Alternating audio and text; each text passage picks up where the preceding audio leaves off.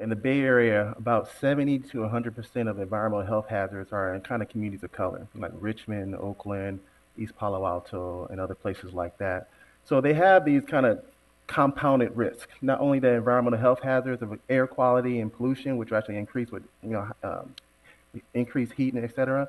But they also have risk of just kind of like not having access to resources. So the low income communities don't have ability to have clean public transit near them. They have concerns about getting the transportation. There's a problem around that.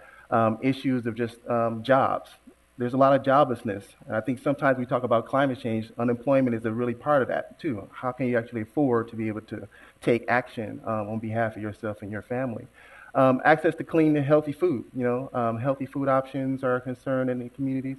And also various other health ailments that I think a lot of our communities actually have. If you have an obesity problem, or if you have other, asthma or other respiratory illnesses or anything like that, that triggers and concerns around how to be able to basically move and maneuver yourself out of that.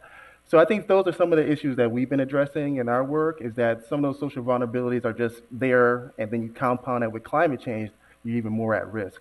And so some of the work that we've been trying to do is trying to really assess in these community-based, the community bases where there's vulnerable communities are at, just to try to figure out what do they actually need, what kind of resources and capacities do they need, and do kind of community-based training and education in those areas to kind of figure out how they need to prepare, how they need to address the risk, and also how to connect it to their real day-to-day lives. Climate is a new, another compounded issue that is facing communities. So how do you address this issue when you have other concerns, your health, access to health care, immigration issues, et cetera? How do you talk about climate in that real-time sense?